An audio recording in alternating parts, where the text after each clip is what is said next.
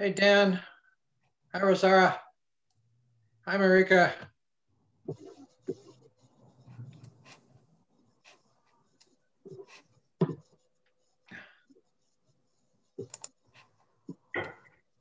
And just a reminder to all the panelists to please turn off your mics and your videos until it's your turn to speak or your item comes up.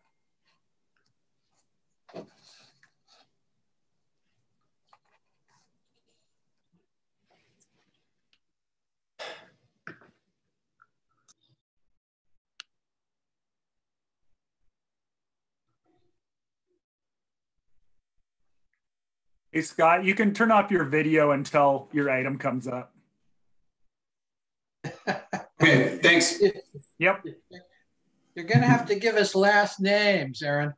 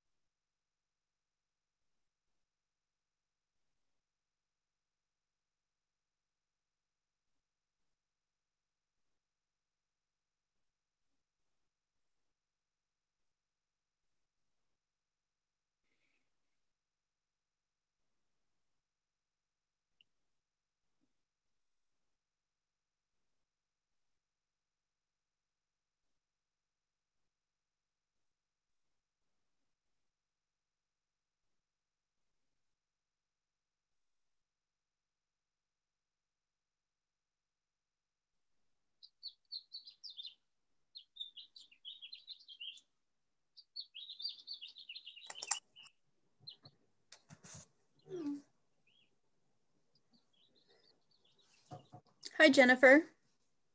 Hi, how are you? I'm doing well, thank you. I'm going to be turning off your camera and microphone until the item comes up. Wonderful, then I can sit and drink my tea. Perfect. Okay, see you later.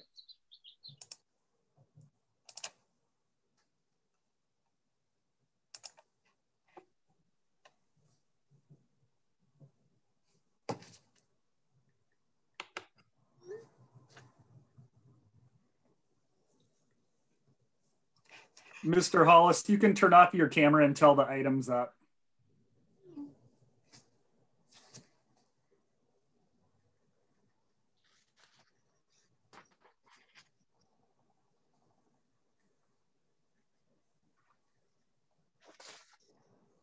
Hey, Maya. Maya? Yes. When we get to Ms. Power's first item, do you want me to give it to you so you can introduce her? Oh, that would be great. I was just actually drafting her an email of how she wants to handle that. So that's perfect. Thanks. Okay, that's how we'll do it, if I remember long enough.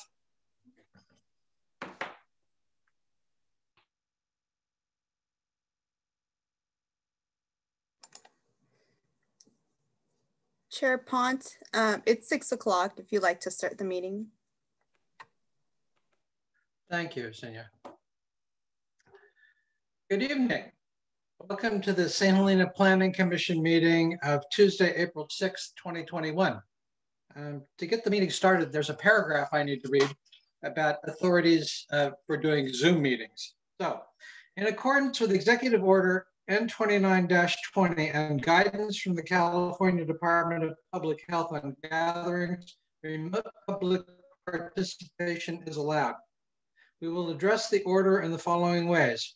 Members of the public may not physically attend meetings. The Planning Commission meeting will be live streamed on Comcast Channel 28 and on the city's website, barring technical difficulties.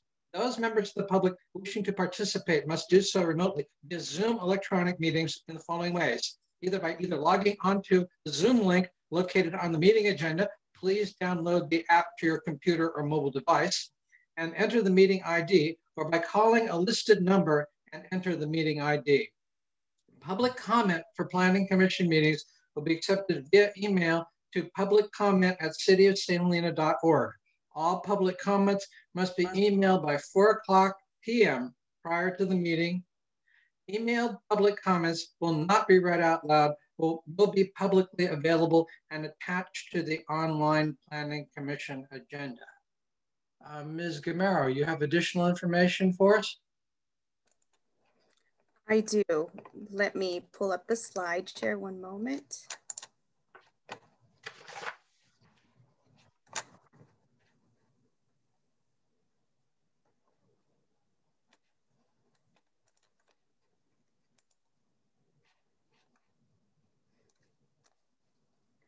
Okay, perfect.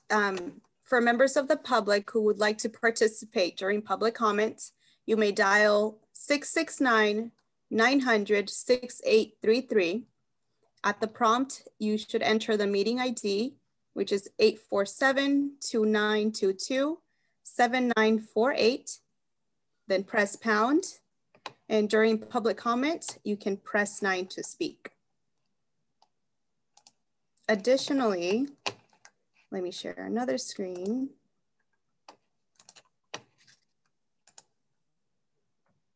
Tonight's meeting will have live Spanish interpretation. To access the interpretation, you will need to use the Zoom application from either your cell phone, tablet, or computer. Instructions on how to use the Zoom app are listed in English and Spanish on the agenda posted on the city's website. Once you join the meeting from the Zoom application, you will see a small globe at the bottom or top of the screen. Click on the globe and you will be able to access the live interpretation. We have Marcy and Claudia as the interpreters for tonight's meeting.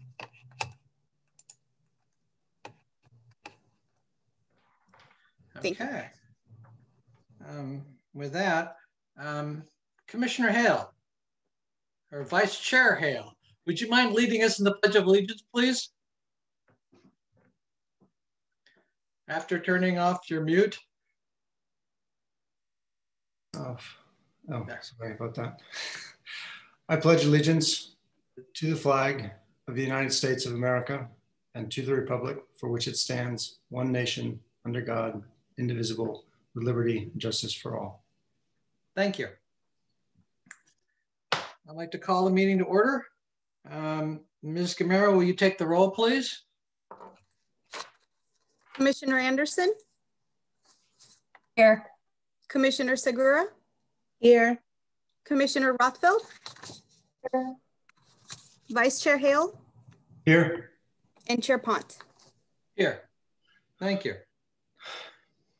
That takes us down to public forum. This is an opportunity for the public to address the commission on items of interest to the public that are not listed on the agenda. Because of the restrictions imposed by the Brown Act, the commission may not engage in discussion nor take action on matters not described on the agenda. Please observe the time limit of 4 minutes. Do we have anybody who wishes to speak? Are there any hands out there in the electronic universe? No hands up, Chair Pont. All right, thank you. We'll move on to the consent item then. Number 4, members of the commission or the public may ask.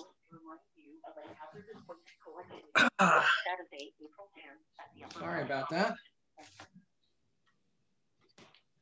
Members of the commission or the public may ask that any items be considered individually for purposes of considering alternative action, for extended discussion, or for public comment. Unless that is done, one motion may be used to adopt all recommended actions. We have 2 items on the consent agenda tonight. 4.1, approval of minutes of March 2nd, and 4.2, appointment of Commissioners Anderson and Segura to the 2023-2031 sixth cycle housing element update focus group.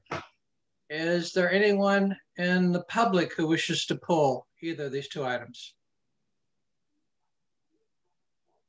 Ms. Gamero, no hands? No hands up, Chair Pont. Is there any member of the commission that wishes to pull either of these items? All right, I wish to pull 4.1 for a small fix. That leaves us with item 4.2. A motion is in order on the consent agenda as it stands, which is item 4.2. Do I hear a motion? Daniel? I move that we approve consent item 4.2. Is there a second?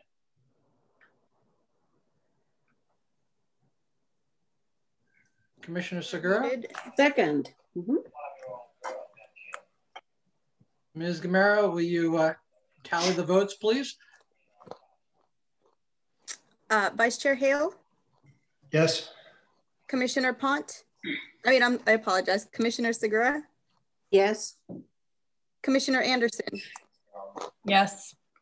Commissioner Rothfeld, Yes. and Chair Pont. Yes. So we go back to item 4.1, which is the minutes of the second. I have one small change to request. Under public hearings, under number 2, it reads, no ex parte communication was disclosed between the commissioners. I would like that to read by the commissioners. Commissioners themselves don't really qualify for ex parte communication as it is defined in our code, which is basically communication between either opponents or supporters, including tour of the site outside of the meeting. So I'm just asking for a change of between to by the, which is really closer to what it should be. Okay, noted, Chair Pont. The changes will be made as amended. Okay. Can I have a motion on the minutes as amended? Unless somebody has an objection to the amendment, of course. I move to approve the minutes as amended. Thank you, Commissioner. Do we have a second? I second. Thank you, Commissioner. Ms. Gamero, will you tally the votes, please? Commissioner Segura, Yes. Commissioner Anderson, Yes. Commissioner Rothfeld, Yes. Vice Chair Hale, Yes. Chair Pont. Yes. Takes us to public hearings, and our first public hearing tonight is item 5.1. Request by Rifugio Holdings, LLC for design review approval in order to make exterior modifications to the existing building on the property located at 1334 Vidovich in the Service Commercial Zoning District.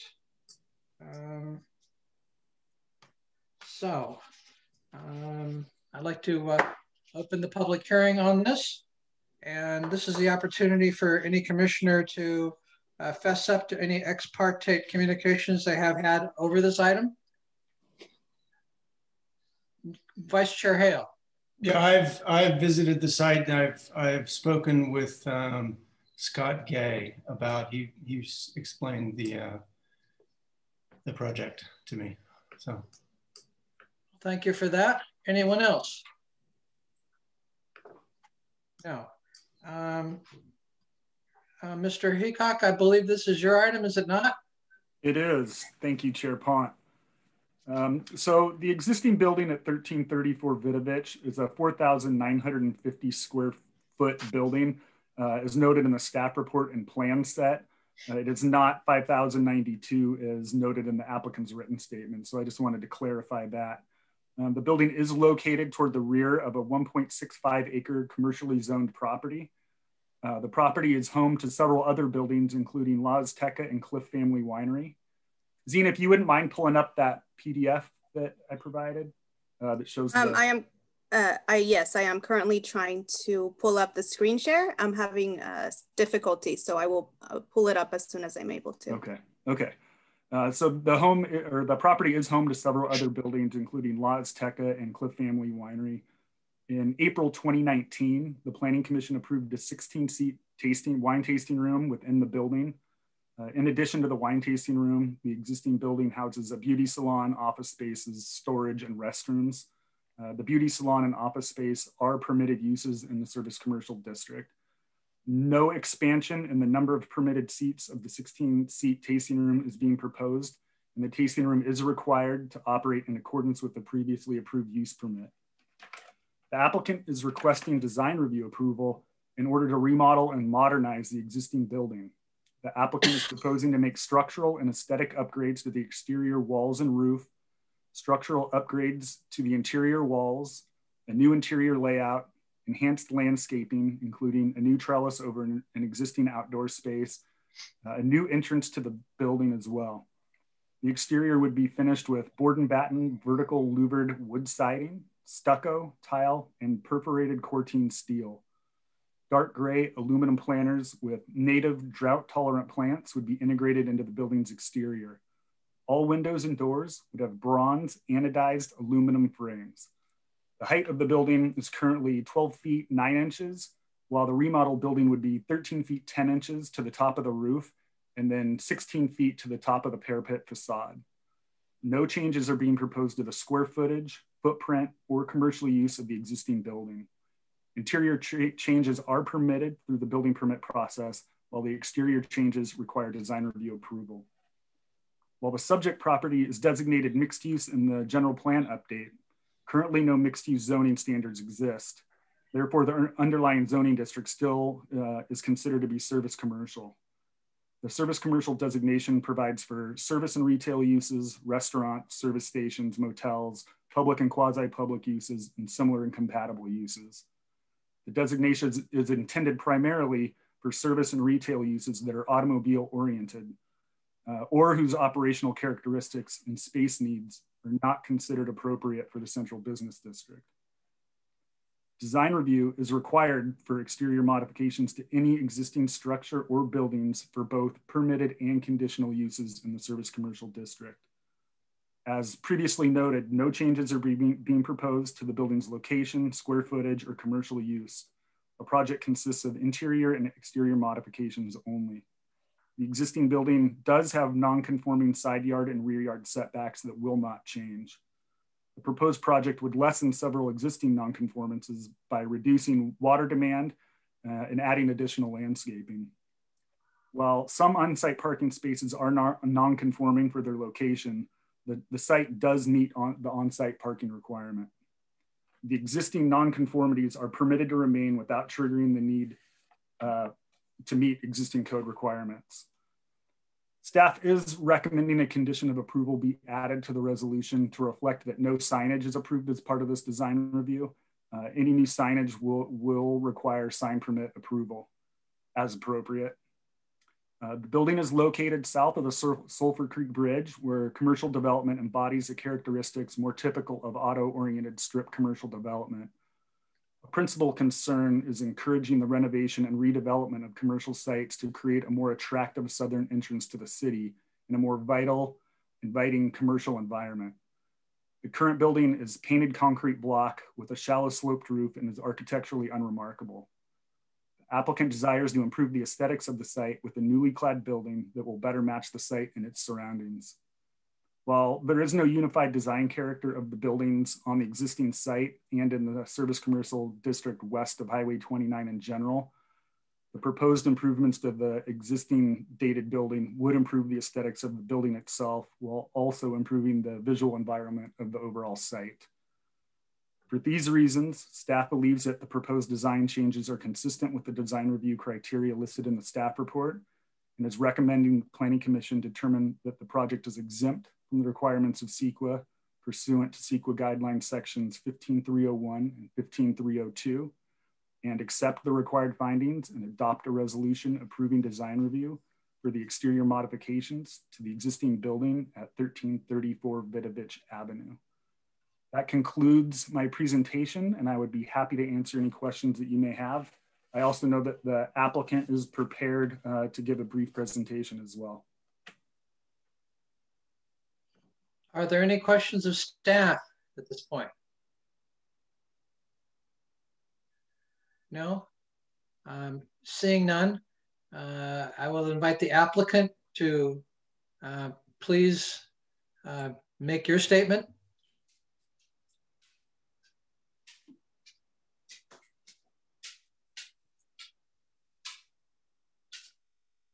Hello, everyone. Good evening. So, we prepared that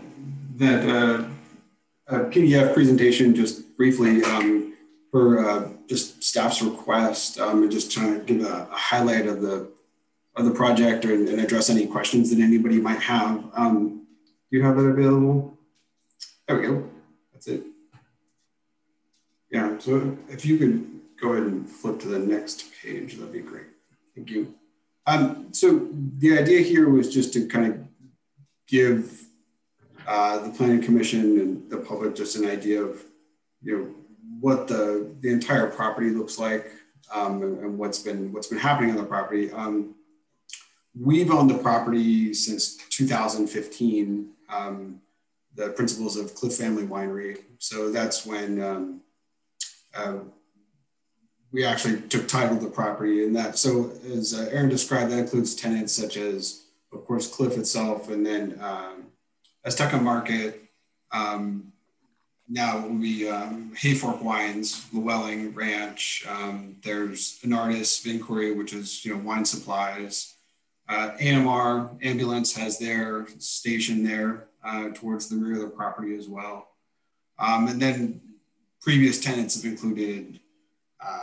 Well, actually, going way back in history, this is actually part of Central Valley's original, Central Valley Builder Supply, their original property where they had a paint shop and some other supply things for it. But properties included such uses as, actually an architect's office, real estate office, and these are uses in 1334. Like Aaron described, it's been a hair salon, a day spa. And our intention here is really to drive more energy towards the rear of the property. Cliff has had a good measure of success, and I think both being a community resource and a public resource. And the same thing goes for Azteca Market as well. But we've tried to work harder to sort of bring traffic back towards the rear of the property and making use of the buildings that we have, as they're designed. So that was where, looking at the use and getting the approval for the tasting room, actually moving an existing use permit back to 1334, so that we were able to really figure out whether or not the economic, vitality of that building, being able to take advantage of, the vineyard views, and I think a little bit of its secluded nature, but bringing, I think, a balanced measure of traffic back towards the rear of the property, the west side. So Matt Hollis, the architect that we've been working with for a long time, waving, he can speak a little bit more to, I think, the existing elevations and proposals and floor plan and all that. So I'll cede the floor to him. Thank you, Scott. And thank you, members of the commission, letting us talk about the project. This maybe advance to the next.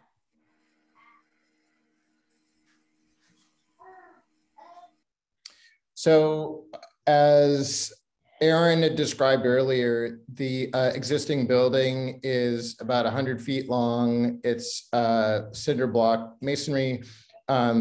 It's a very simple building. And for the purposes of a new tasting room and offices for Cliff Family Wines, it seemed appropriate to upgrade it. And in order to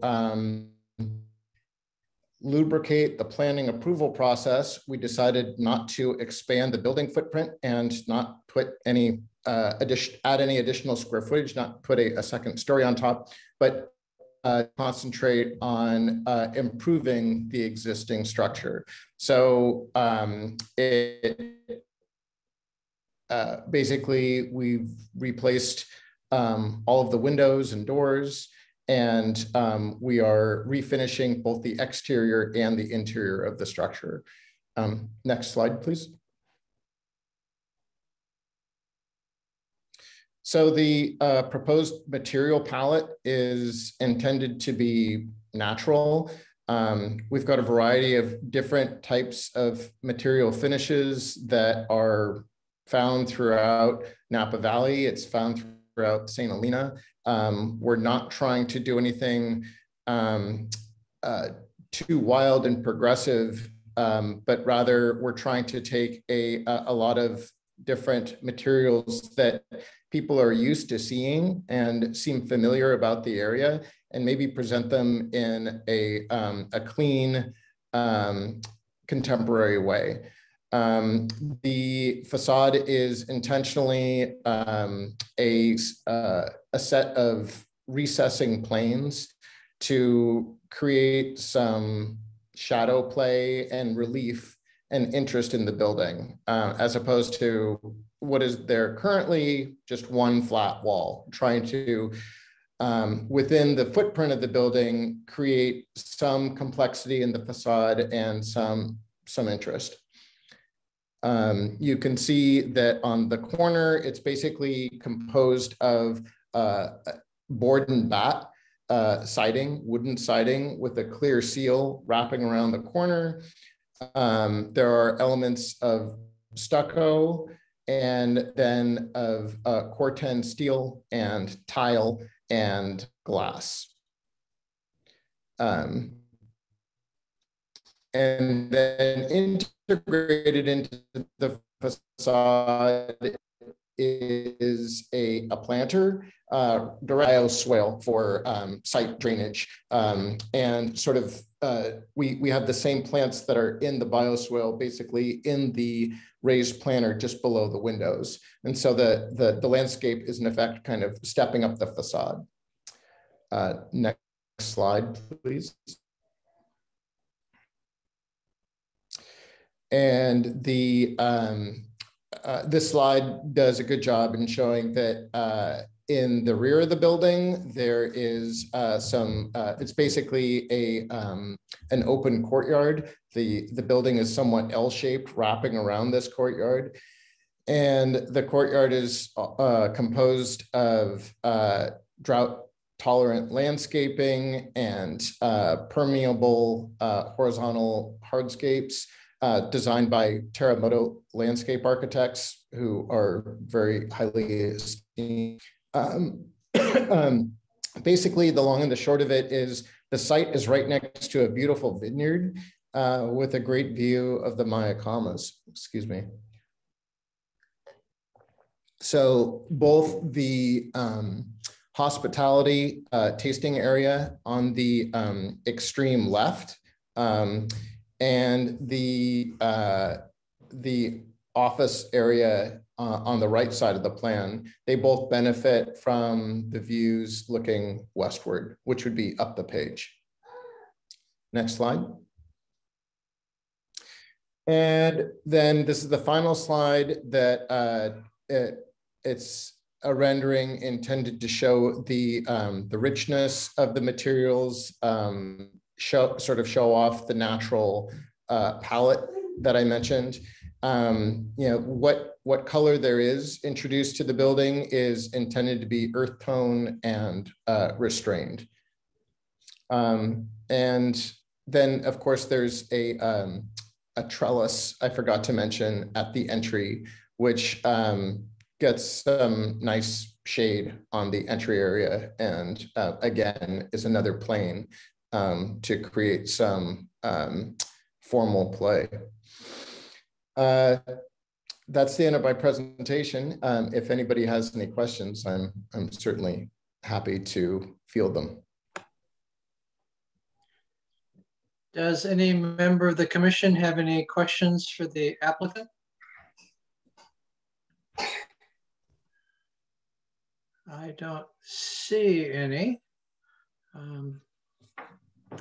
Then we'll move on. Oh, Commissioner Segura, I just saw your hand, please. Thank you.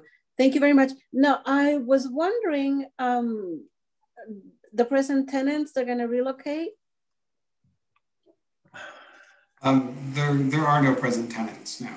The building is vacated. So when we purchased the property, there was a real estate office, excuse me, that was forced to vacate. It was a Sotheby's office, and by the brand Sotheby's, it didn't meet their brand guidelines, for their location and traffic and all that. So they were actually forced to vacate at the time. So, and then after that, there was Bill Lefevre Salon had been there for a long time, and he ended up moving to Calistoga. So, and then Cliff has always had the other side of the building. So at this point, no tenants, no new tenants, no lost tenants or anything like that. Thank you. Any other questions of the applicant at this time? Hearing none. Ms. Gamera, are there any electronic hands waved around out there? We're inviting members of the public to testify on this project. Are there anybody who wishes, of the public, who wishes to speak? There are no members of the public that wish to speak at the moment. All right. Well, then I will close the public hearing and bring it back to the commission for a discussion. Is there a commissioner who cares to volunteer to talk about this project first or not, as the case may be?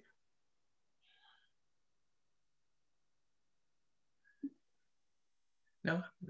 Commissioner Anderson. I'll go. I really like this project. I think it's great, and I don't have any issues with it. I like the materials that are being used, and I like the idea of getting more traffic back there. So good job. Does any other commissioner have anything to say on the project?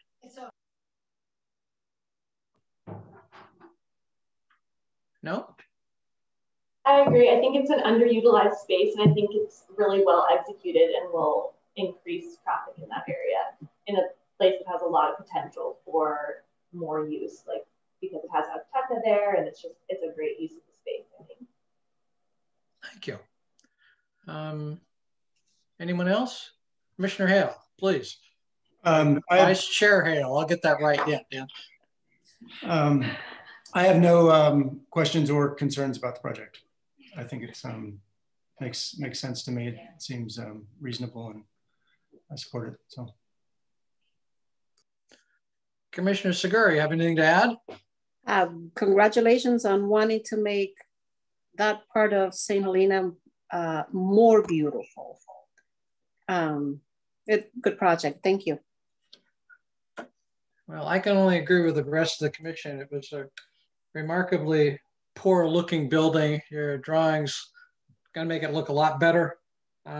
With that, let me ask Ms. Gamera, has any member of the public raised their hand yet? No members of the public have their hands raised. Well, then the public hearing stays closed, and it is time and it's appropriate for someone to make a motion on this item, if they would please. I have one clarification question.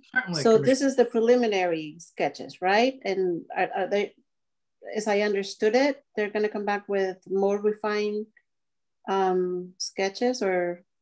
No, the approval is for the building as designed and presented this evening. Okay. Okay, thank you. So I move to approve the design of the new building at Vidovich Avenue. Yes. Second. Sorry to interrupt. There was the additional condition of approval, so we would need to approve as amended if the commission so desires to do so. Commissioner Segura, will you take that small change to your motion? I do. So let's see. I move to approve the remodeling of the building with the condition of? It's the signage, correct? Yes. Is that okay? That they will come back for a sign permit as appropriate. With conditional that they come back with a sign deemed appropriate for St. Helena and code. And I believe Commissioner Anderson, you seconded the motion? Was that you? No, Mira did. Or we both tried. Yeah.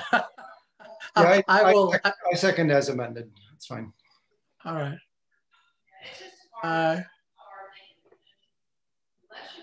Ms. Gamero, will you count the votes, please? Commissioner Segura? Yes. Vice Chair Hale? Yes. Commissioner Anderson? Yes. Commissioner Rothfeld? Yes. And Chair Chair Pont, excuse me. Thank you. Yes. I think he would be very unhappy, but we'll let that go. So that takes us to, thank you very much, gentlemen. That takes us to item 5.2, request by Jack Herr, property owner, for adoption of a resolution granting design review and approval in order to accommodate the construction of a single-family dwelling and accessory dwelling on undeveloped property located at 777 Pratt Avenue in the A20, the Agricultural 20 zoning district. Director DeRosa, please. Yes, I'd like to take this opportunity to introduce the Planning Commission to our contract planner, Chantel Power, who's with Interwest Consulting. And she is helping us catch up from getting behind on a lot of work with the busyness of last year and the fire. So I will, without further ado, Chantel, please go forward with your case, and we're really glad to have you on board. Great, thank you, Maya. Good evening, commissioners. Nice to meet everyone. I'm gonna just take a moment to share my screen. All right. There we go. All right. So this item is for design review, file number PL 20-046. Property located at 777 Pratt Avenue within the agricultural general plan land use district and the A20 zoning district. But as this property is only 1 acre in size, it was reviewed under the development requirements of the LR 1A zoning district. The request is to construct a single family dwelling and several accessory structures and on-site recreational amenities. And as the city is in a phase 2 water emergency, we just wanted to highlight that this project would be using an existing well on the site, and so city water will not be impacted. And in fact, Maya, I think I need to ask you if we need to also read in the new condition number 18 for the phase 2 water emergency. I'm not sure if that got put into the final resolution. I think it did. I believe it did. Okay, then we're good on that.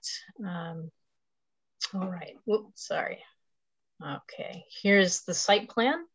You can see it is a large structure, a little bit under 5,000 square feet in total square footage for the main residence. And then we have an 80 square foot pump house and a 995 square foot accessory dwelling unit.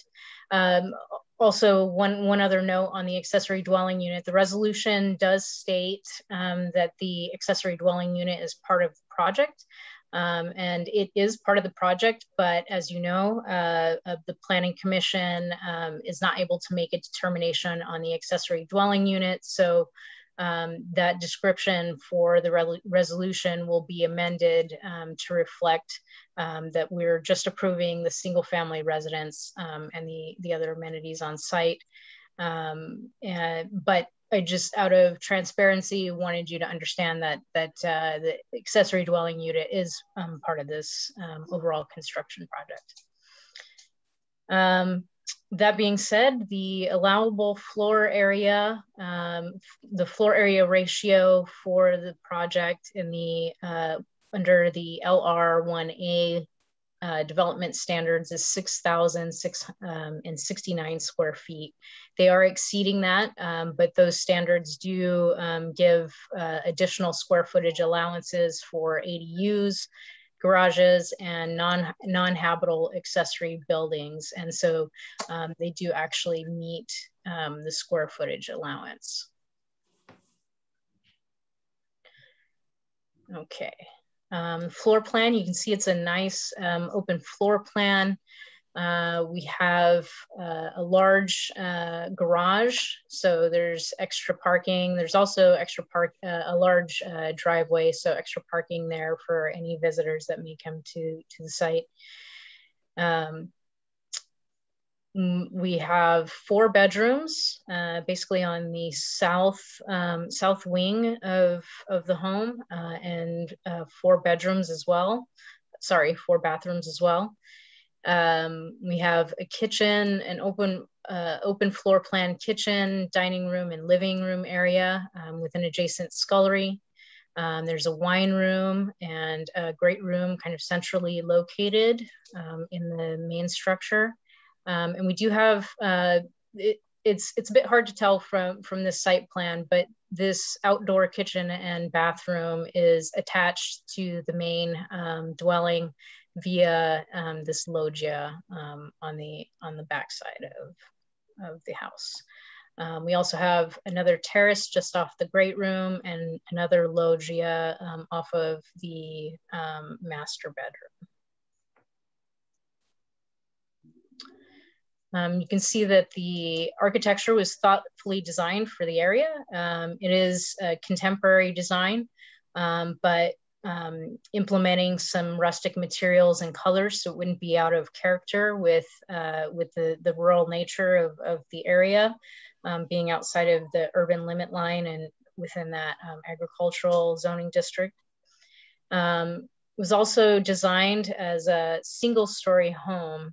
And though it is a large home, it's set back approximately 90 feet from the street. So, so it won't create, you know, an imposing figure at the street level.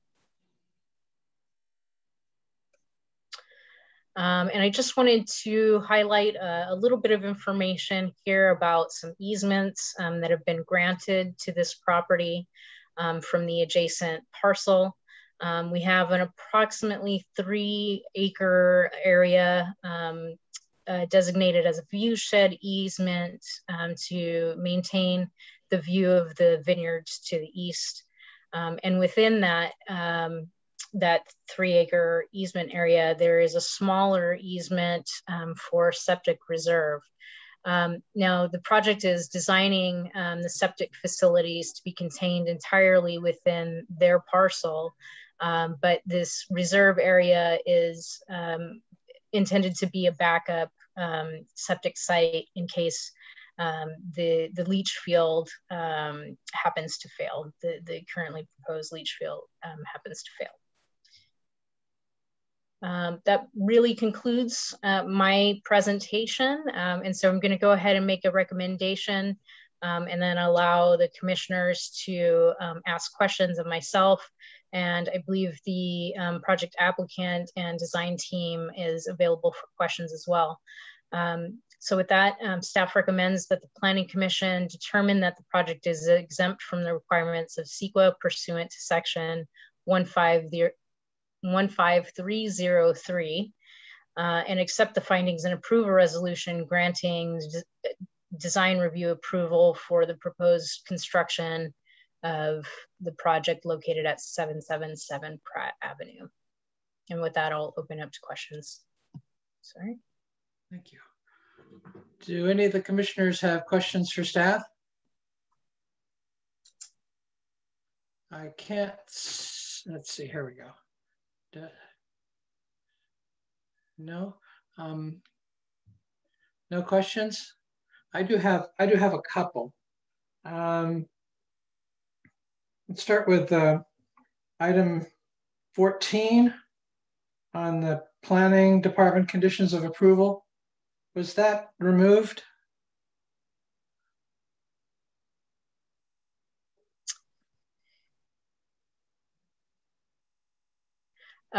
Was that the trash enclosure requirement? Yes, that refers to the open space district.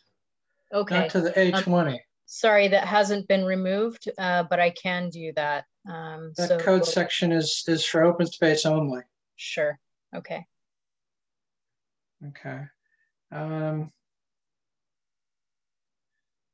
remove that from the final resolution. Thank you. I have a question on the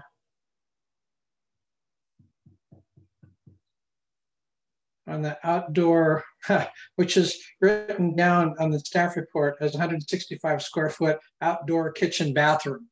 I don't think I'd approve of an outdoor bathroom, but there you go. I think it's intended primarily so that people can just jump out of the pool and go and change and shower without dragging water throughout the house. I recognize that, but I'm just reading literally what it says. Okay. How substantial is this connection? And is there any limit on the size of an auxiliary building based on having a connection to the main structure? I don't believe that there is a limit as long as it is under the same roof, which it is. Is it an open roof? It's not an enclosed roof, is it? It's just a beam running across, correct? The loggia would be an open roof, yes. Yes, okay. Frankly, that seems a little weak to my mind, that you can bypass literally a requirement that says no plumbing in an auxiliary structure simply by tying a beam to the main building. But there it is. It may be something that we want to spend more time looking at as we go through our zoning code revision. Because clearly this, without that beam, this would not be a legal auxiliary structure.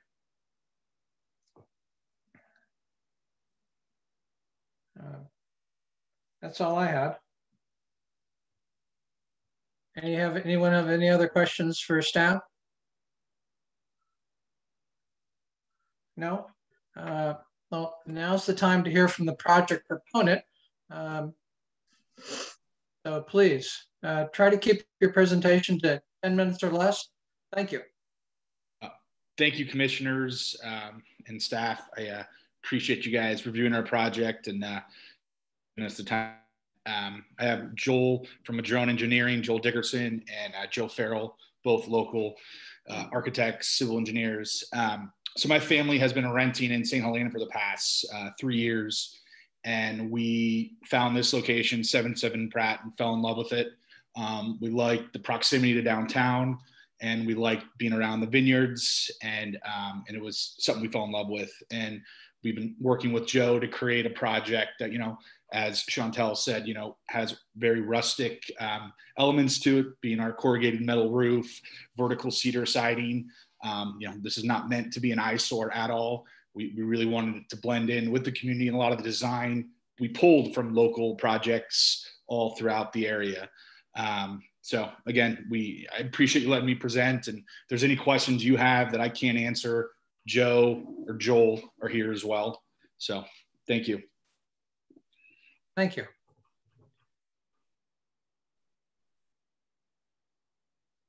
Does anyone have any questions of the project proponent?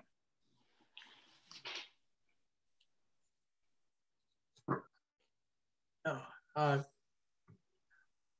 don't see any. Yes, Commissioner, Director DeRosa. Yes, I actually just got communication from our acting city engineer, John Wanger, that there was actually a slight modification to condition number 18. And I apologize that that did not get uploaded, but I can read the new one into the record if you just hold on for a moment or go forward with any other discussion. But just before you make a motion, I just want to make sure that we have the right one in the record. So I just wanted to interject with that. Okay, we will come back to you when we get closer. Any questions of the project proponent? I don't see any hands. So, Ms. Gamero, this is the time we take public testimony, either for or against the project. Ms. Gamero, is there anybody out there who wishes to speak on the project?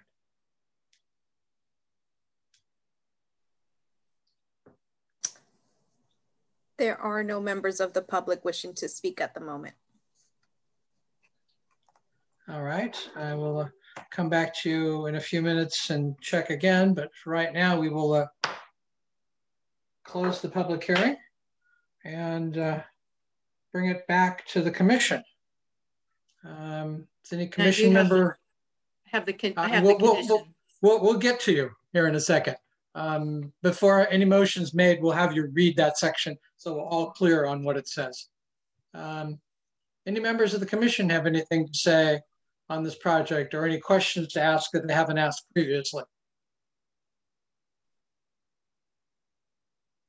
I don't see any hands. Oh. I do have one concern that I want to bring up, and it's not particularly on this project per se. It's on projects of this type in the A20.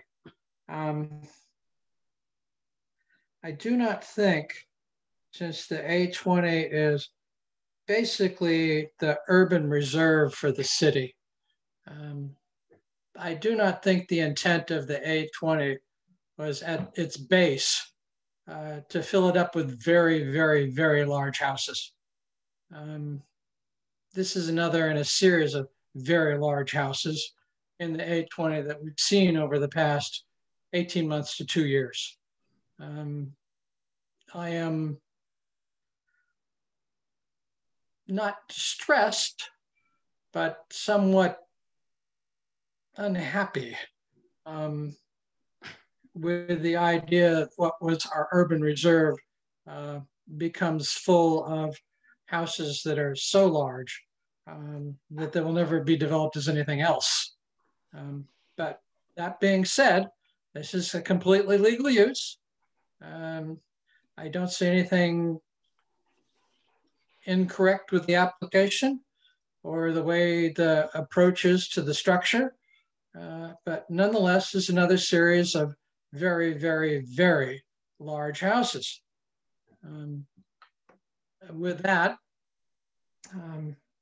unless anyone has anything else to say, I don't see any hands. Oh, Commissioner Anderson, please. My hand just keeps disappearing. Along those same lines, I am concerned with the view shed easement. There's nothing wrong with this project or with having a view shed easement, but I am concerned how that is going to affect the city as it expands. We have a really large need for more housing, and I'm not sure any of us really know how that's going to affect things in the long term. Thank you. Anyone else? Thank you. Let me ask Ms. Gamero one more time. Is there one? Oh, I'm sorry, Commissioner Segura. Thank you. No, I was also going to comment on the project, but I didn't know how, and then I didn't know if I would need it to be politically correct. It's a beautiful gargantuan project. And I was trying to, in my mind, I was trying to figure out what Pratt Avenue is now. And that beautiful house is going to make it look not agricultural. But like you said, there's nothing we can do. And this is something to discuss privately on to how and when, if we can, have more restrictions on projects like this. But anyway, it's beautiful, it's gorgeous. And it's, like you said, it's the law, and we have no grounds to deny, but so those are my comments. Thank you. Anyone else? Oh, Commissioner Anderson, please. I'm just going to say that the problem with these projects aren't that they aren't beautiful. Every single excessively large home that comes across our agendas are beautiful. And I can at least appreciate that. But as we lose more and more space in the city, I would like to lose it for more good. I want more people to have homes on the space that we do have. Thank you. Commissioner Rothfeld, Commissioner Hale, do you have any comments? No. Let me ask Ms. Gamero one more time if there's anyone out there who cares to speak on the project. There are no members of the public wishing to speak, but it looks like a panelist, Ms. Mary Stevenson, has her hand up. Okay. I will ask you to unmute yourself. I will reopen the public hearing then. Ms. Stevenson, please.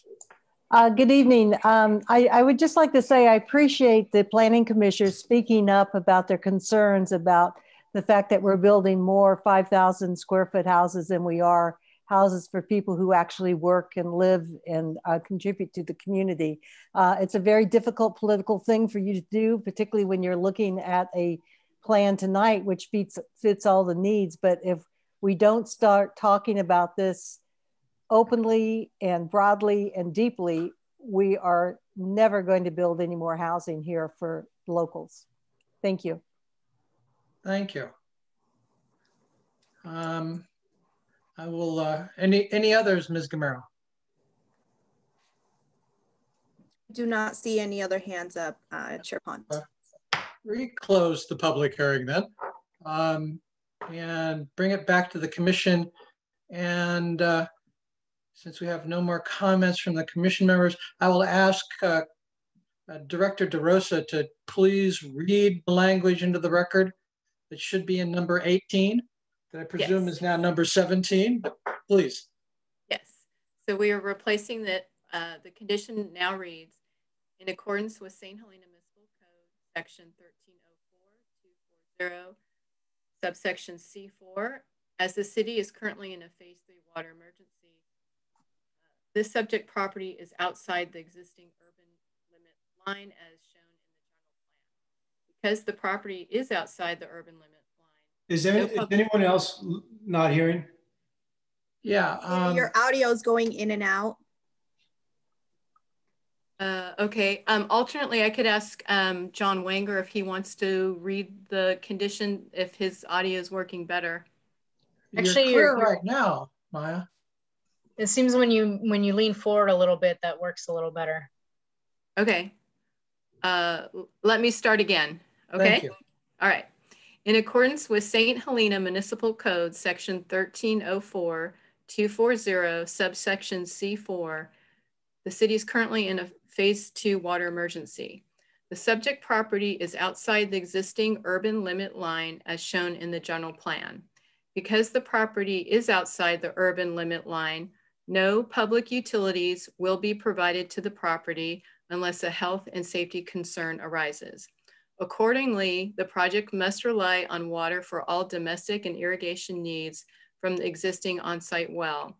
Because all water to the site will be provided from an existing on-site well, the project will not rely on any city utility services and therefore is not subject to the restrictions of not being able to issue a building permit during the phase 2 water emergency.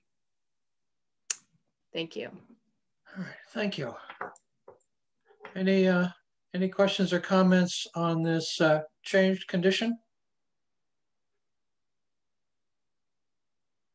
Seeing none. And oh, by the way, if I have trouble seeing you, I apologize, but your whole thing boils down to about 1.25 inches by 2-inch box.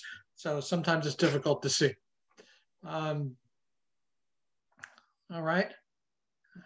If there's no more discussion at the commission and the public hearing's been closed, a motion at this time would be appropriate. Does anyone care to make a motion on this project?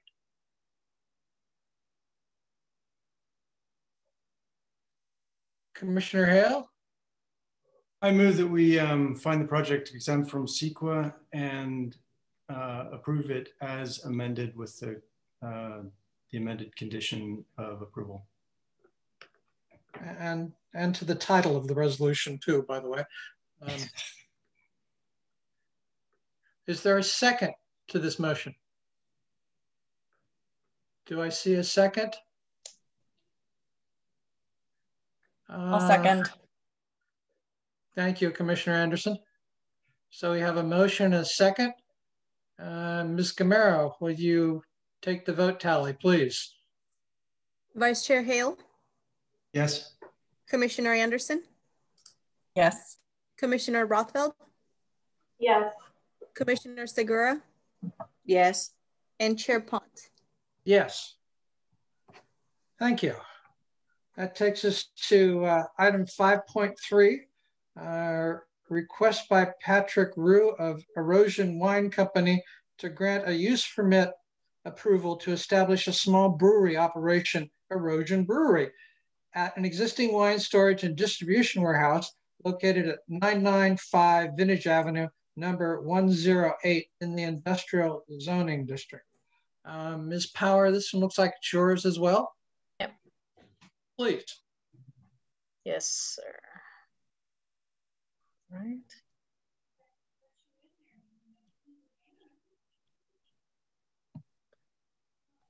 All right, this request is use permit file PL 20-050. Again, located at 995 Vintage Avenue, Suite 108 within the Industrial General Plan Land Use District and the Industrial Zoning District. Currently, the space is occupied by Erosion Wine, which is a wine storage and distribution facility. And the applicant wishes to add a small brewing operation to that facility. No expansion of the structure or tenant space is proposed at all. Just some equipment will be brought in for the brewing operations. This would, under normal circumstances, be a somewhat water heavy or water intensive use, but with the upgrade to water fixtures that the project applicant has proposed, along with some operational mitigations, that'll bring the water usage down to approximately 22 gallons per day. Some days will fluctuate a little bit, but that would be the average, which is far less than what you would see with a single family home. Just a few details on the site plan and floor plan here. We have our existing structure is 12,375 square feet, and the tenant space that is currently occupied and no changes to the occupant or to that tenant space is 2,750 square feet. And we have 33 on-site parking spaces, which even with the parking that's required of the operational expansion to this tenant, you still have some excess parking spaces that aren't currently in use. We have a 450 square foot office with mezzanine for storage, and 2 existing temperature controlled shipping containers that are used for wine storage. And then in the left-hand corner of the building, approximately, or this tenant space, approximately 350 square feet of the tenant space will be used to house that, that brewing operational equipment. Again, just going over the parking requirement, based on the St. Helena Municipal Code, this particular operation requires a total of 5 parking spaces. 5 parking spaces are actually what has been allocated to them by the property owner. And as I mentioned earlier, of the total 33 parking spaces, only 28 of the parking spaces would be used, and that's inclusive of those 5 parking spaces required of this project. Additionally, the tenant or the project applicant has made it known that there would be a maximum of 3 to 5 employees at this use, and it sounds like it will probably be closer to the smaller number, to 3 employees.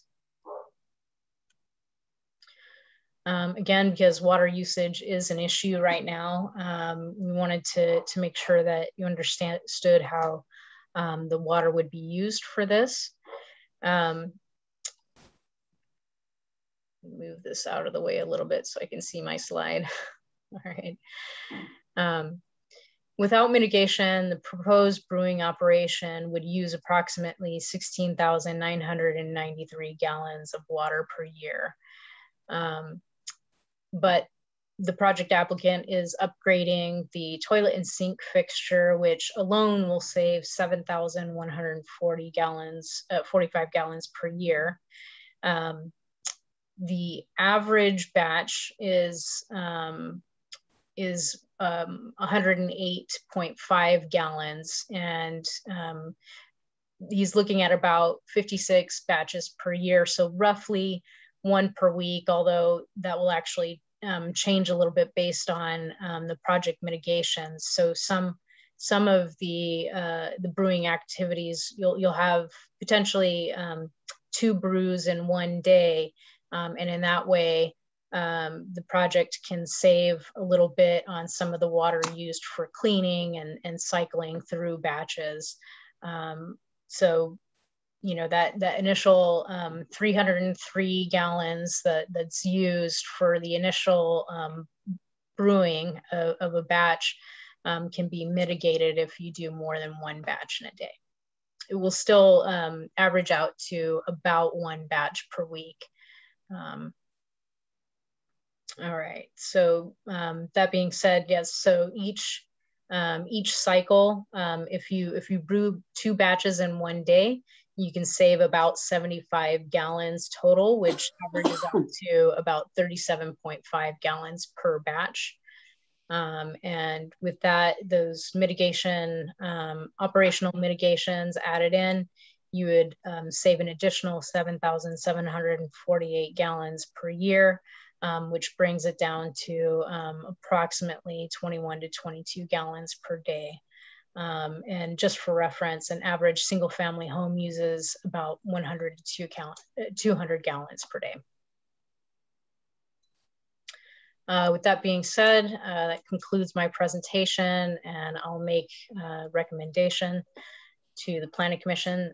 Staff recommends that the Planning Commission determine that the project is exempt from the requirements of CEQA pursuant to section 15301 for existing facilities, and accept the required findings and approve a resolution granting conditional use permit approval for the proposed brewery operation located at an existing wine storage and distribution facility at 995 Vintage Avenue, Suite 108. And I can open it up to questions. We also have the project applicant available for questions. Thank you. Does any commissioner have a question for staff on this item?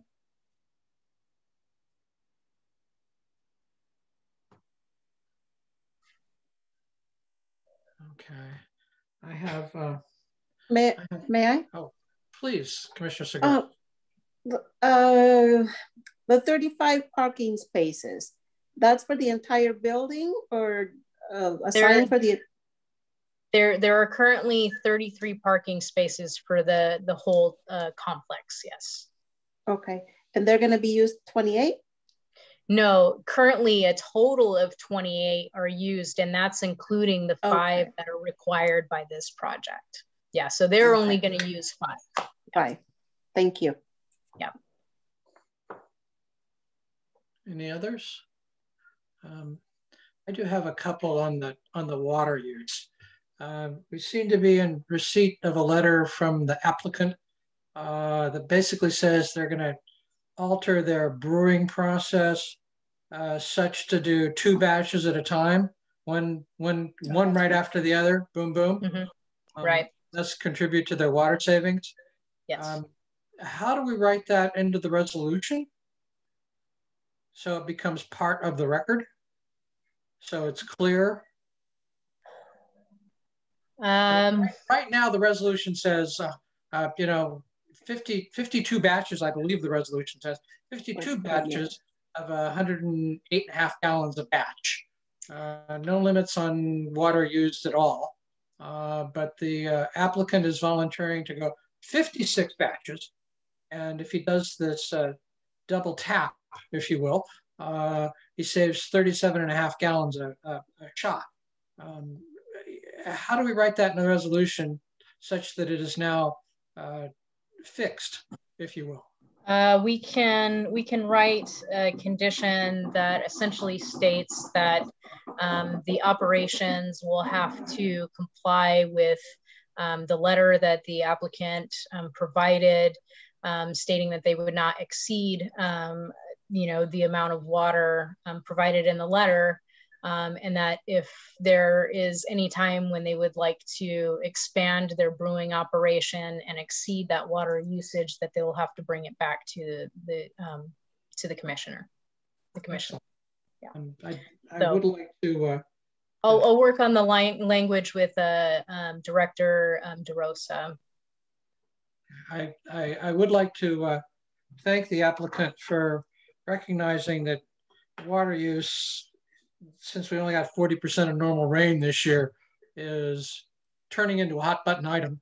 And frankly, we're phase 2 now, but I can't see us avoiding phase 3.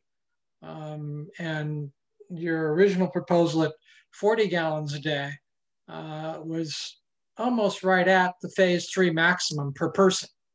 So I think it's very good that you work to lower that number. But I think we want to fix it into the resolution to be assured that is exactly what happens. And when people say, well, you allowed him to do this, we allowed them to do this, at this very severe reduction in what they were going to use originally, and with some requirements to their operating parameters to bring that down as low as possible. A second question of staff. Is it true that it's not the use that requires water neutrality, but the building? I can respond. And again, we also have John Wanger here. Please. At the meeting. Yes, the section, we had verified with the city attorney prior to the meeting on what in fact triggers a project to be water neutral.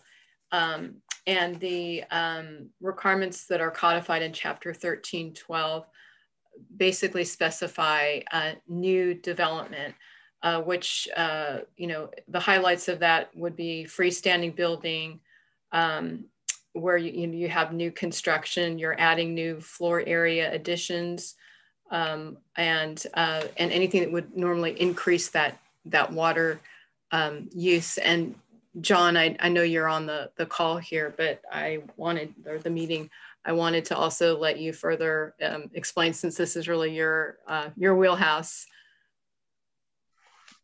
Good evening, commissioners.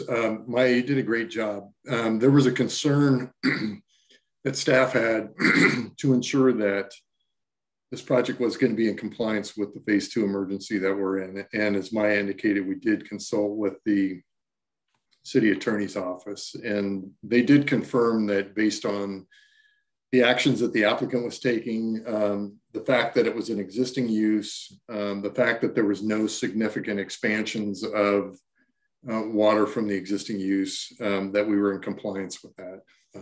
But I do encourage the condition that you have recommended to be included within the resolution to be included. Thank you for that clarification. I would just like to add that almost seems like a material weakness in the city's approach, that it's tied to the building and not the use. So if we had a building that wasn't altered, but the use was such that all of a sudden it was using 10 times the amount of water, by that we'd have difficulty saying no. I think that now is a problem, and the way the long-term forecasts are going is going to be a problem ad infinitum. So it's perhaps something I would think the city might want to address in the future, if that is at all legally possible for them to address it. Any other questions of staff? Seeing none, once again on your little tiny boxes, I would like to invite the applicant to speak if they care to.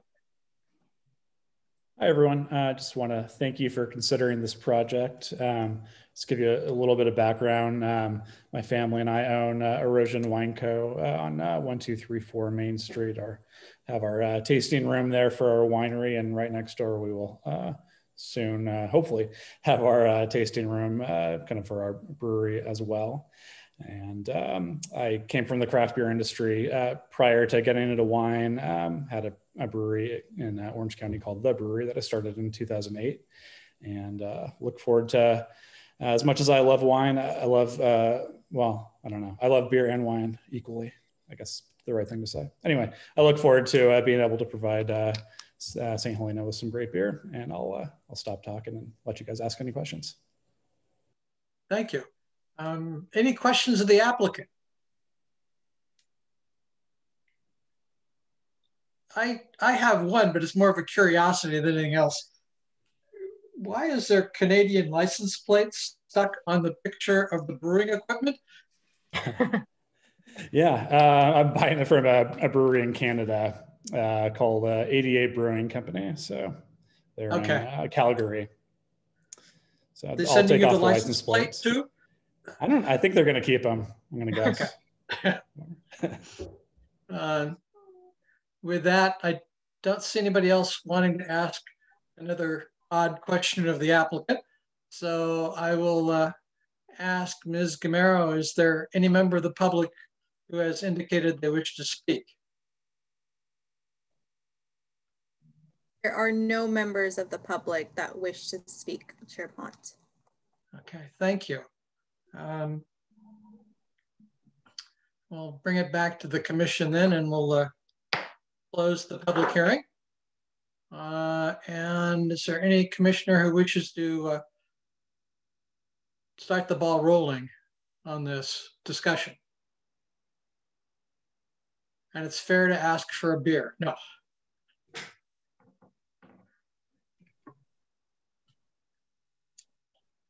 No? No, seriously, does he have any specialty? What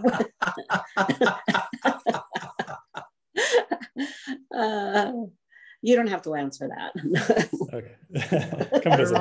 Better off if he didn't. All right. I don't see anybody, but I will say this looks like a fine small project, and I would like to see it proceed. With that, if there's no other comments, a motion is appropriate. Does someone care to make a motion? Vice Chair Hale. I move that we find the project exempt from CEQA and also that the amended condition is entered as worked through with Mrs. DeRosa and Mrs. Power. I think it's nice to see it kind of just use a space more. So we have a motion. Do we have a second? Commissioner Anderson. Yes, you're the second, I believe. Ms. Gamero, will you tally the votes, please? Vice Chair Hale? Yes. Commissioner Anderson? Yes. Commissioner Segura? Yes. Commissioner Rothfeld? Yes. And Chair Pont? Yes. Thank you very much. This takes us to 6 new business, under which we have 6.1, our town St. Helena overview and update. Director DeRosa, are you going to get us rolling on this one, please? Certainly. It's my pleasure to welcome the Our Town St. Helena team this evening. I think the timing is great for a lot of reasons. As you know, we kicked off our housing element officially in March, and we are starting to work very closely on looking at our housing policies and advocacy, and they have been a great partner with the city. And I'm excited to hear what they're going to share with our commission, particularly with our newest commission members, of the really important work they do in our community and how we can continue to support them. So thank you. And Jennifer, welcome.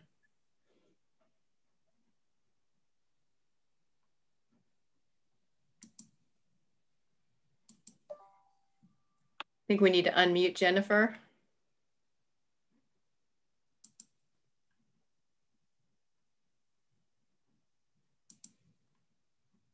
Okay, can you hear me now? Yes. Okay. And do you see my screen? Yeah, we probably want you to have it be in slideshow mode. I will go there. Thank you. Okay. Let me just do one more thing real quick. Perfect. Good evening, Chair Pont and commissioners.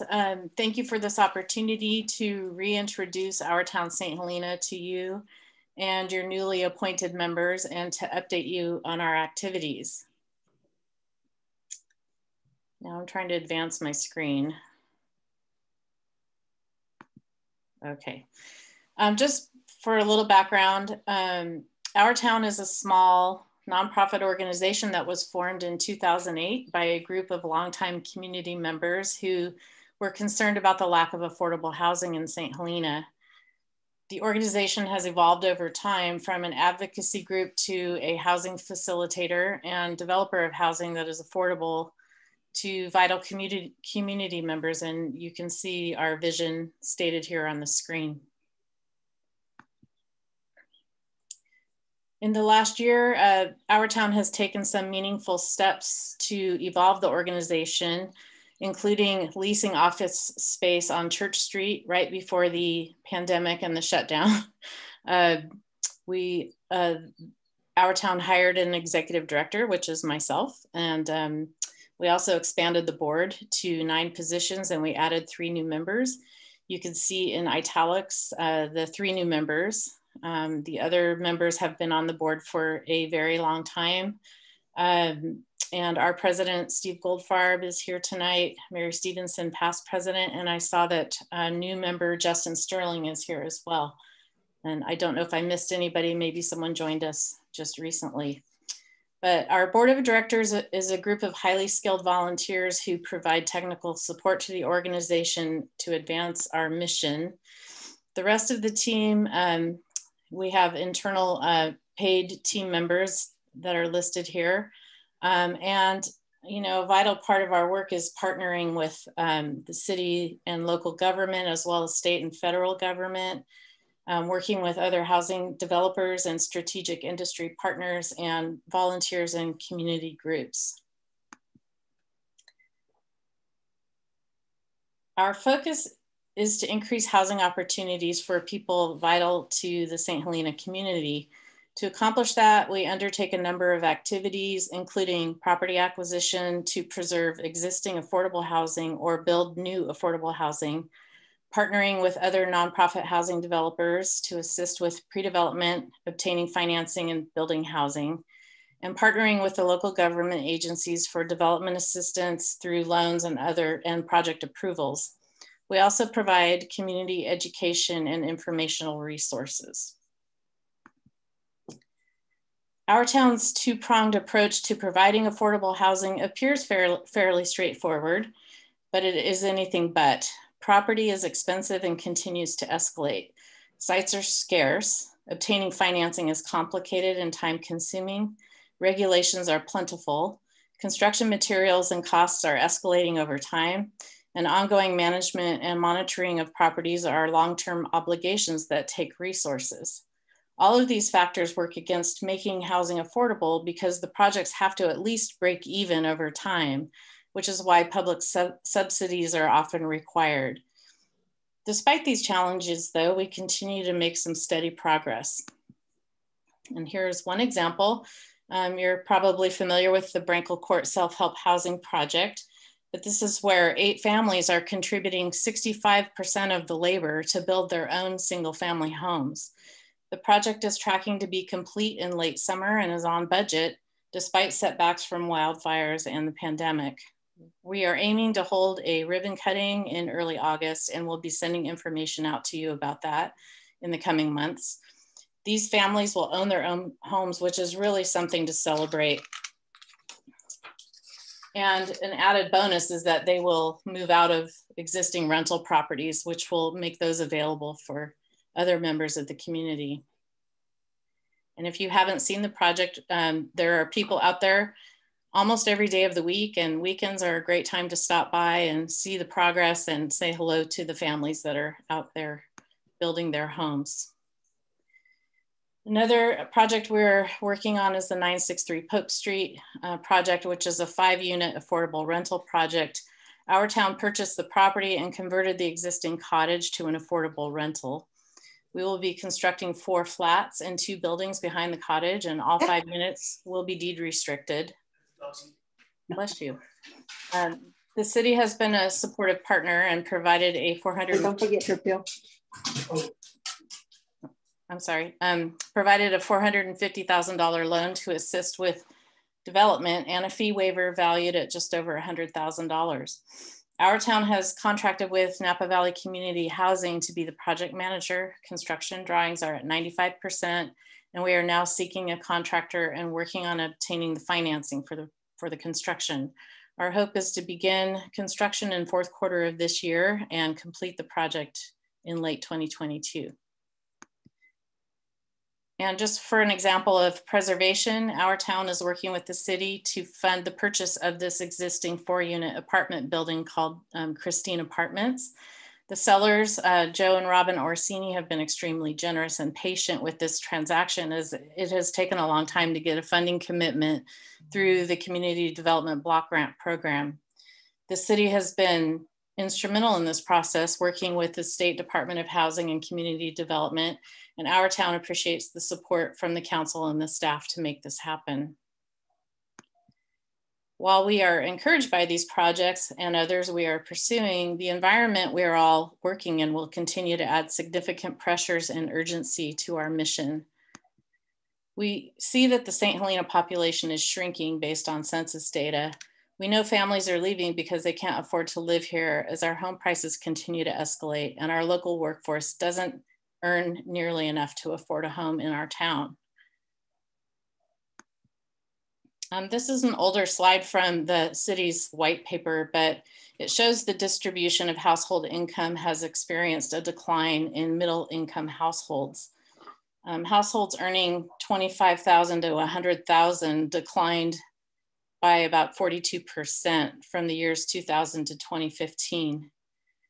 And while this graph is somewhat outdated, we can assume that the gap is increasing, particularly with the pandemic and the impact that is having on our workforce. When we talk about affordable, we're talking about the government definition, which is based on the area median income, or what we call AMI, which is designated by county. Napa County's AMI is just over $100,000 for a 4-person household. St. Helena's median household income is lower at $90,000, which may partially be due to the portion of the population living on fixed incomes, combined with renters who earn lower wages in the agricultural and hospitality industries. At the same time, rents are comparatively higher in St. Helena than the rest of Napa County. The government guideline is that no more than 30% of a household income should be consumed by housing costs, which for the county means around $30,000 a year or $2,500 a month. This slide illustrates segments of St. Helena's workforce vital to the community's health and well-being. The workers that can afford to live in our town shop at our stores, patronize local businesses, vote in our elections, send their children to our schools, participate in our churches, clubs, and special events, and are the future of our community.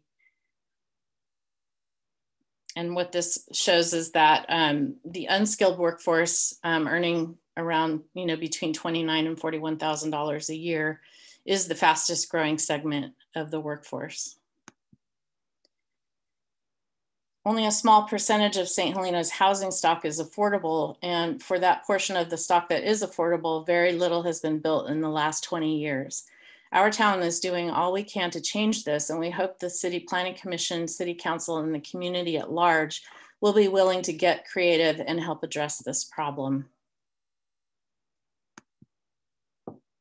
For 2021, our board has established some goals which will require assistance from city leaders.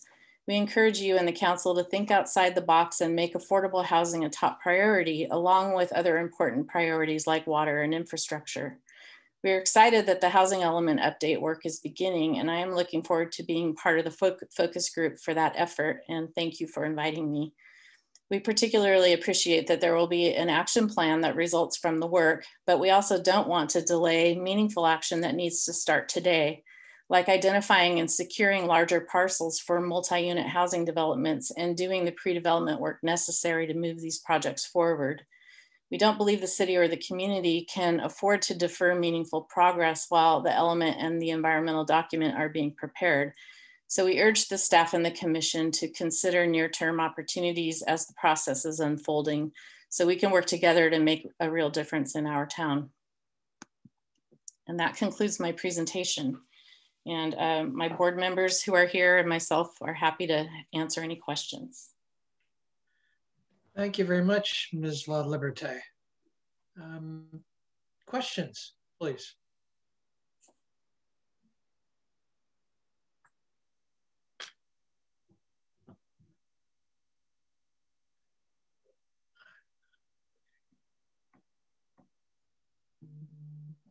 No, Commissioner Anderson. I don't have any questions. I just wanted to thank her for the presentation and the work that they're doing in town. It's really important. Thank you. Yes, Commissioner Segura. I don't know if you can answer this question, or it's made prematurely. Do you have any potential sites that could accommodate housing such as your program develops? Yes, ma'am. We have identified a number of sites throughout the city. There aren't very many, and some of them are city owned. Some of them are not currently zoned for residential. And so there really are only a handful of sites that are currently, designated and for multifamily housing. So it's going to take, we're going to have to, as part of the housing element process, I know we'll be identifying sites, but that's where we're going to have to maybe get creative. Thank you. And thank you for the presentation. It was wonderful. And to a degree, eye-opening as to the need of low-income housing and affordable housing. And I'm looking forward to work with you in the focus group. Likewise, thank you so much. Thank you for this opportunity. If there are no other questions, but I do look forward to getting to know you better as we can. Oh, and I see there's a hand, so I will be quiet. Please, Ms. Stevenson, do you wish to speak? Yes, I tell you that our board is exceedingly happy to have Jen on as our executive director. She brings a wealth of experience and also some new thinking, which is going to help us. Since the Planning Commission doesn't have any questions for us, I'd like to ask them a couple of questions. One is, what do you think the Planning Commission can do to help us get more housing built in St. Helena?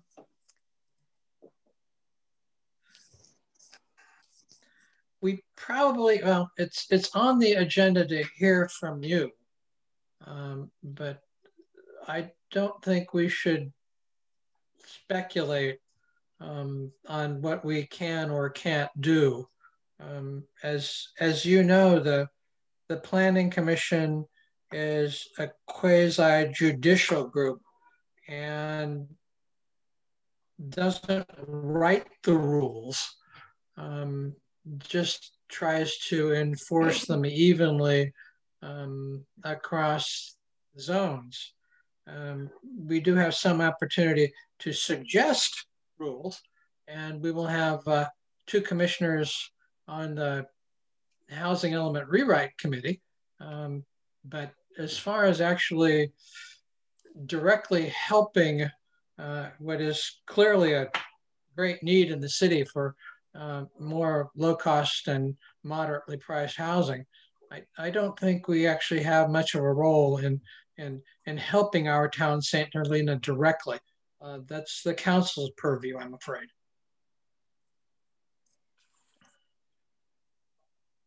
Can I make another comment? Please.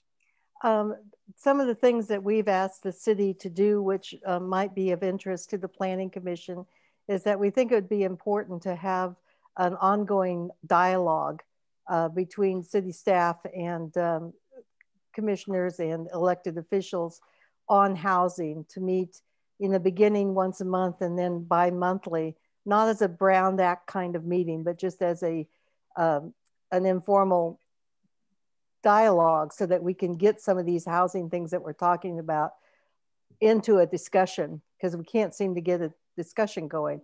And it would be great if any of the planning commissioners would be willing to join that group. The second thing we've asked is that we'd like to see us scrounge up enough money to hire somebody who can be a housing and economic development staff person or consultant who can take this on, because the existing staff is consumed with the housing element and the zoning process and all the other projects like 5,000 square feet houses that are being built. And so we'd like to see if there's a way to get that done. And thirdly, we really think the city should commit to building another stone bridge within the next 10 years. And we'd have to start today in order to get that built within the 10 years. So those are big picture items that if anyone is interested in talking about that further offline, please contact Jen or any of the board members so we can get some stuff happening while we're waiting for all the paperwork for the general plan and the zoning review to be done. Thank you. Thank you. I think we certainly all recognize that housing is a problem in town, and the huge price increases are a problem in town. Several of the commissioners have spoken out on that subject as we've had projects come in front of us. I think you heard some of it tonight. You know, as the Planning Commission will continue to do what we can, but we have neither the purse strings nor the ink pen to write the rule book. That really is the council. Any more questions? No? Hearing none? Oh, yes, Vice Chair Hale. I do think the one thing that we should be thinking about as a commission, though, is the power of introducing and speaking openly about certain narratives like density, and you know, so that doesn't come as a surprise, you know, conversation, you know, after the fact. And I think we can kind of seed to some extent the approach that groups like our town have, and sort of encourage density, because almost the reality of the lay of the land, the demographic here, and there only is so much of it. I think, you know, and I've talked to you guys before about this kind of encouraging density, and I think I throw that out there just as a general, you know, I think we have to sow the narrative that that we want to see, that does begin to enable some of this. I mean, we're not policymakers, but then we can sway the narrative. So I look forward to kind of working with you guys. I think you've done some amazing things, and I certainly encourage you to keep at it. And I think we should also just encourage, you know, ourselves and the community to better understand the need. You know, because after sitting down with some of these groups, I think you begin to realize that, you know, they're kind of rungs on the ladder, they're tiers of need, and different groups service different clients within that spectrum. But you know, I think part of the narrative should be just, you know, get out there and learn more about what the nature of the need is, and what the challenges are. I'm sure density will be on the screen for both the Housing Element Update Committee, and I know it's on the screen for the Zoning Code Subcommittee. And yes, we have a terrible need. I don't think I could afford the house I've got today. The blowback from what we've done over the years is highly visible. Just step out on Main Street at Grayson any morning, and you'll see, you know, 80–90% of our workers coming into work. They can't afford to live here. The hospital has had trouble getting doctors. They can't afford to live here. We need to fix that. And like you said, Dan, density is probably one of the few levers that the city has to pull. But we're gonna have to put our oar in the water and pull, because we have a very large RENA number we need to design for. So 103 units of low and very low is going to be very tough here in the next 8 years. Adding 10% to our housing stock in 8 years will be probably a nearly impossible task, but we have to design for that soon. So we have 2 commissioners who will be sitting on that committee, Commissioner Anderson and Commissioner Segura. I wish you well. Anything else from anyone? No. Thank you very much for coming this evening. Thank you. Appreciate the opportunity. that takes us down to schedule items. We have none. Number 8 is department reports. Director DeRosa, do you have anything? Yeah, I will take a moment just to provide another update on our zoning code update process for the commission and any members of the public that are listening. So we're well into our subcommittee meetings and we're still in part 3, which is the development standards and uses. When we get through all the sections of the code and have that ready to be published, we will have our first series of 3 public meetings that are going to be joint meetings with the Planning Commission and the Council. I'm going to be getting an updated schedule from Lisa Wise next week. So once I have that, I can probably share that at the next Planning Commission meeting. And also, as I was looking at the scope, I realized that the zoning map is not part of their current work effort, and there obviously is going to be some zoning map changes and a refresh needed. So I will be taking an item to council to request that scope amendment be approved, so that can go along with the text amendments all at one time. So that's my brief update on the zoning code. And of course, anytime outside of these meetings, feel free to call me or email me if you want any more information. And that's all I have for my report tonight. Thank you. Thank you. So that takes us down to item 9, agenda forecast. A list of all current planning projects is available on the city website. This is also time for any member of the commission to request items to be placed on a future agenda. Is there anyone that has an item they wish to be placed on a future agenda? Oh, Commissioner Anderson, please. Would this be an appropriate time to ask if we could have a discussion about the possibility in the future of needing tank water on properties? You're talking about capturing water? Yeah, rainwater capture and things like that. Let me ask Director DeRosa this. I think that would be a building code item. Okay.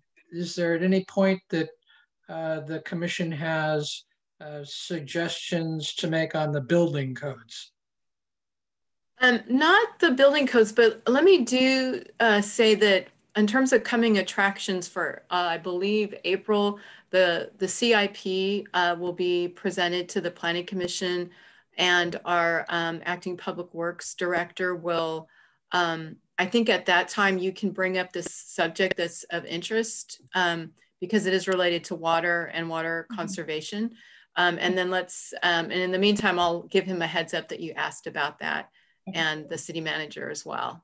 And then we can see where's the right place for that to land. How's that sound? I think under that rubric, we may want to look at that as a green city approach. So maybe other items would appear under green cities. I know several cities are looking at restricting natural gas connections in new construction.